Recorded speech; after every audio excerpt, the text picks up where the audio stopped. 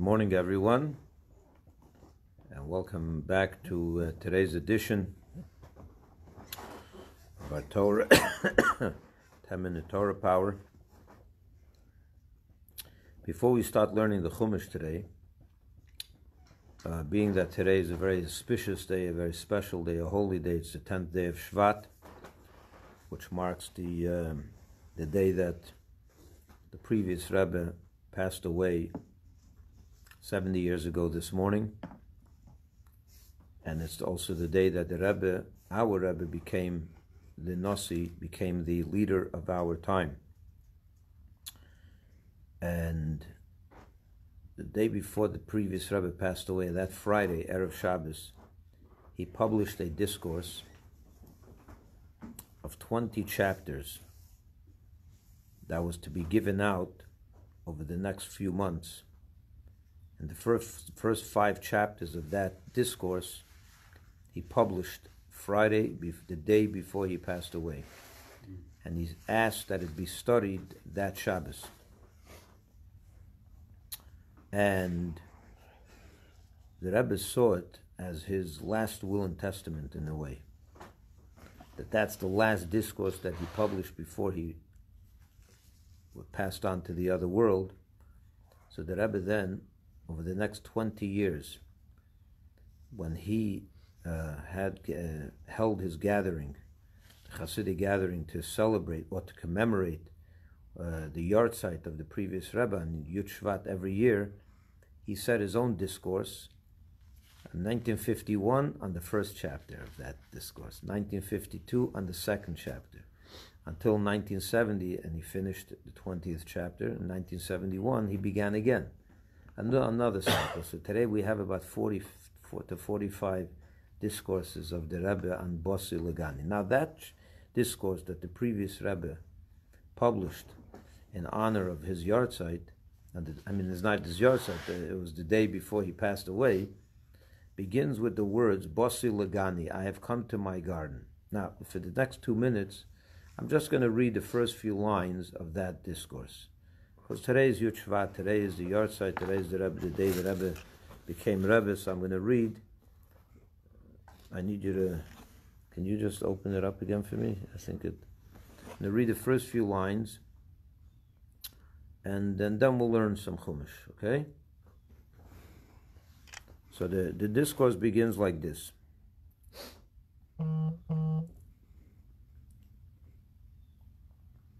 I have come, Bossi Legani Achesi Kala.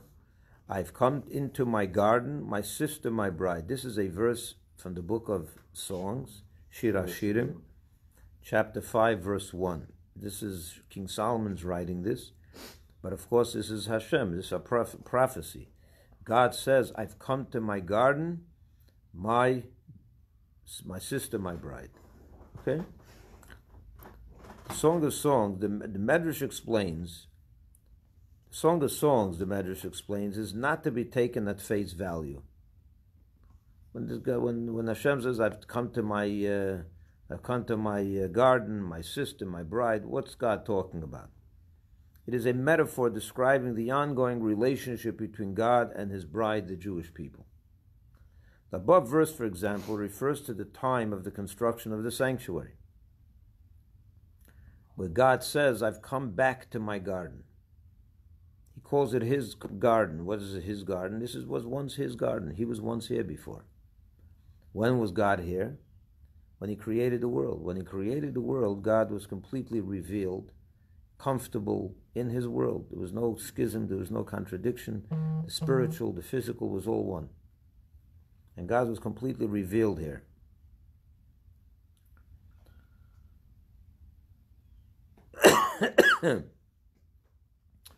So the Medrash continues. Now, what happened was, there was 7 sins that caused God's presence, God's Shekhinah, God's divine presence, to be chased away, so to say, removed from this world. What was the first major sin? Of course, the sin of the tree, the forbidden fruit, the tree of knowledge. What happened as a result of that, Adam and Eve removed God's presence, his revealed presence, from this physical world up to the heavens. Then came another subsequent 6 sins, and removed them from the first heaven to the sixth, to the second, to the third, all the way up to the seventh heaven. Finally, with the construction of the Mishkan, the tabernacle in the desert, God says, I've come back to my bride. His Shekhinah was brought back down to earth. Because what was in the Mishkan, what was in the temple, God's presence was completely revealed over there when you walked into the Beis HaMikdash. First the tabernacle, then later in Jerusalem, in the Holy Temple, God's presence was fully felt. So he says like this, Medrash Rabbi observes that the word used is not Lagan, I've come to a garden, which would mean to the garden, but Lagani, which means to my garden. And this implies Lignuni, which means to my bridal chamber. What does this mean? For as the commentaries on the Medrash explain, this possessive form implies a private place, such as the chamber in which the spiritual union of groom and bride is consummated. The divine presence is thus saying, I have come into my bridal chamber, into the place in which my essence was originally revealed, which is earth. This is with God's garden. And he's coming back. He's not coming here for the first time. He's coming back now. When he built the tabernacle, God came back to the place where he originally was once before. The Medrash continues, in the beginning, the essence of the Shekhinah was apparent in this lowly world. When God created the world, the essence of his being was revealed there. There was no concealment. There was nothing. Later, on account of the sin of Cain, however, in the wake of the cosmic sin of the tree of knowledge, the Shekhinah departed from the earth and rose into the heavens. It was no longer here on earth. Later, on account of the sin of Cain, which killed Abel, and then of Enosh, beginning the idol worship practice, the Shekhinah withdrew even further from this world, rising from the nearest heaven to the second and then to the third. Later yet, the sins of the generation of the deluge, of the flood, caused it to recede from the third heaven to the fourth, and so on. This progressive recession of the revealed divine presence is alluded to in the wording of the verse that relates that Adam and Eve heard the sound of God walking about in the garden. If you remember in Genesis 3:8, it says over there that Adam and Eve heard, after they ate from the tree, they heard the sound of God walking in the garden. Now Rabbi Abba notes, the great Rabbi Abba, the sage of the Talmud, notes, the verse does not use the expected form of the verb, mahalich, that he was walking around, that God was walking in the garden. Rather, it says mithalich. It's a different type of, a different Hebrew. If you know Hebrew, you know that this is a different kind of language, a different word, which suggests that they heard the divine presence springing back in successive stages of withdrawal, back and forth, springing back. In other words, he wasn't just walking around the garden, he was springing, he was being removed from the garden. That's what they saw, heard. The Medrash proceeds to explain that after the sins of the 7 generations that caused, after the sins of 7 generations that caused the divine presence to withdraw 7 spiritual levels from its initial manifestation in this world, all the way up to the 7th heaven, 7 great tzaddikim, you hear this? 7 righteous individuals arose, whose divine service drew the Shekhinah, the divine presence, down once more into this world below. So he begins, who were these 7? He says, through the merit of Abraham, which was the first, the Shekhinah was brought down from the 7th heaven to the 6th. Through the merit of Yitzchak, the Shekhinah was brought down from the 6th heaven to the 5th, and so on, until Moshe. Moshe was the 7th of these tzaddikim, and as we know, all those who are 7th are cherished, something special about the 7th. So he drew the revelation of the Shekhinah down again from the 1st heaven down to earth here below. He brought the Shekhinah back to our world, Moses, the 7th. Divinity was primarily revealed in the Beis HaMikdash. As it is written, they shall make me a sanctuary, and I will dwell within them. V'shachanti b'tochem. I will dwell in them. And he says here, Significantly, the last Hebrew word of this verse is not as expected, V'shachanti b'tocho, I will dwell in it. In this, because only one temple, right? They didn't build a lot of temples, they built one. It should have said, I will dwell in it. But it doesn't say that, it says in them. But betocham, in them, which means within them, God craves a dwelling place within each individual Jew. He wants to dwell within us, each individual Jew. That's all I'm going to read from this discourse, but I will add that in 1951, when the Rebbe officially took over the leadership of the movement of Chabad, the Rebbe said like this, that we too are the seventh generation from the Alter Rebbe. The Hasidic movement began a new process of bringing God down to earth in a new way, one that was never before. And he said that from the Alter Rebbe to our generation is seven. And the Rebbe was crying very much. He said we didn't ask to be in the seventh generation, because being in the seventh means that the previous Rebbe, who was the sixth, passed away, and now there's a new generation. So he said we didn't ask for this, and we don't want it. It's not something that we chose. It's not by our doing, but it was put upon us. And the Rebbe said that all the sevens are cherished.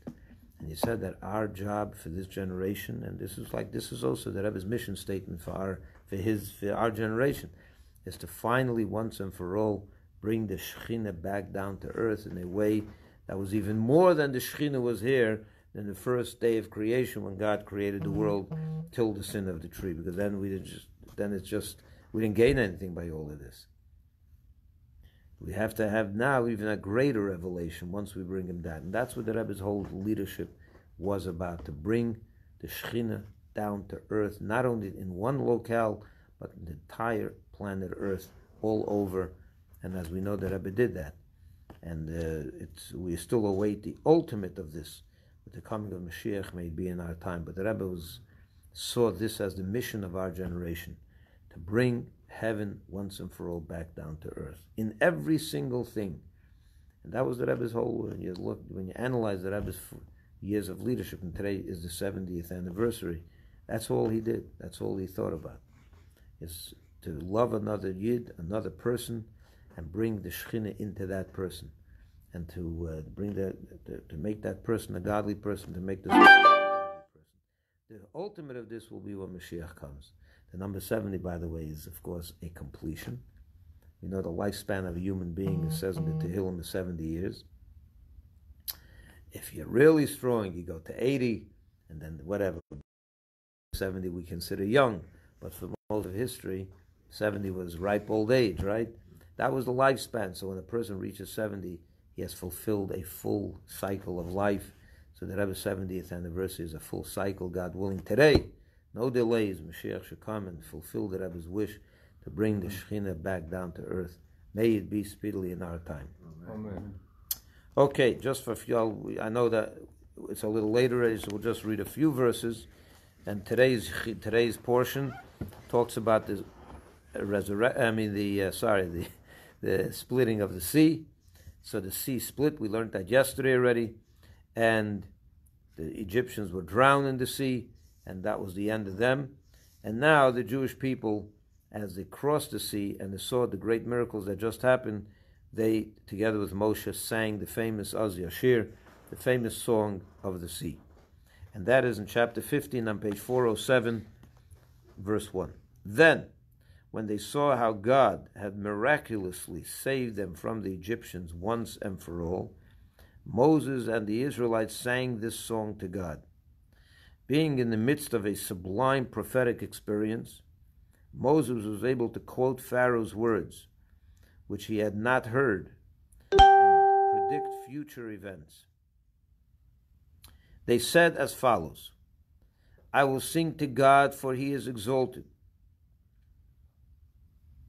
beyond any other exalted being, beyond any other exalted being. Only he is absolutely supreme. He is superhuman, for a human can only throw a rider off a horse, but he casts both horse and rider into the sea. Furthermore, I will sing to God even though He is exalted beyond my capacity to articulate, as opposed to human rulers, whom people praise beyond their true merit.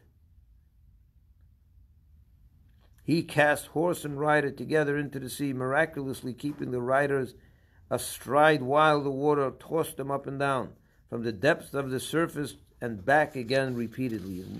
They were churning, they were thrown up and down. God's might and retribution were my salvation. When the sea split, the heavens opened, and I saw a vision of God. I pointed to it and said, This is my God. I will build him an abode, the temple. I will proclaim his glory to all the nations of the earth. I am not the first to do this. He is my father's God, and others the same God he worshipped, and I will exalt him. God is the master of war. God fights his wars not with weapons, as does a mortal king, but with his name. And even when God is engaged in war, God simultaneously manifests his mercy, his name Hashem, the tetragrammaton, the Shem Havaya, by sustaining all his creatures. He hurled Pharaoh's chariots and army into the sea, and the elite of his officers were sunk in the mud that the bed of the sea of reeds had become. Once they sunk, the deep water could cover them. They sank into the depth like a rock.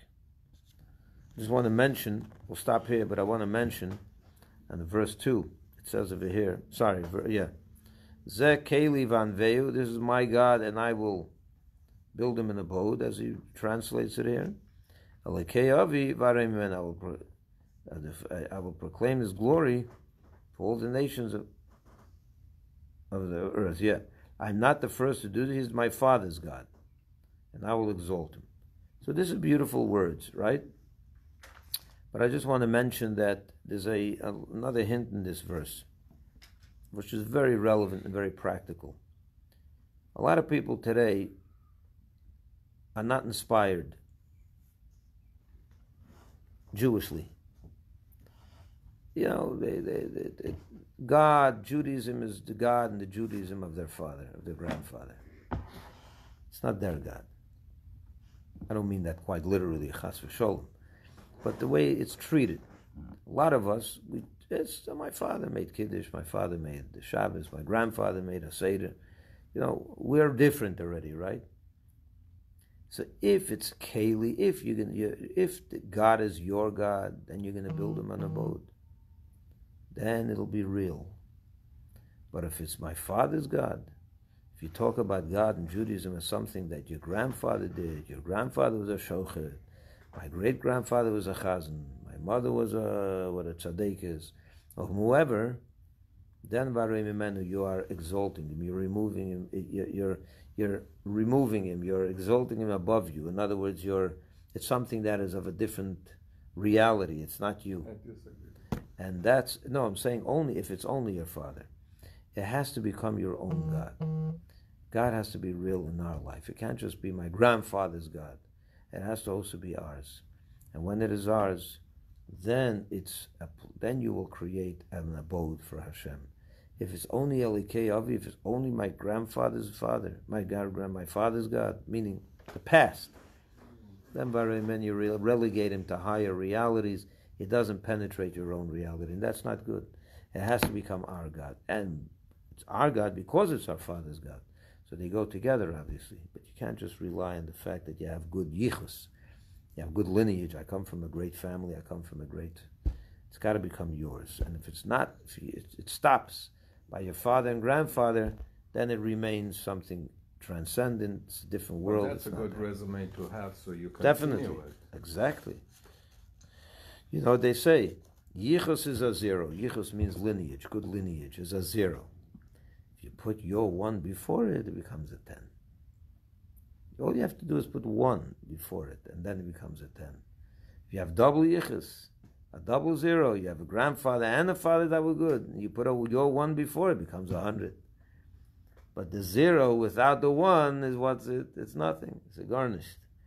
So you got to put your one before the zero, and then it becomes 10 times what you can do on your own. Have a wonderful day, everyone, and be inspired. Thank you very much.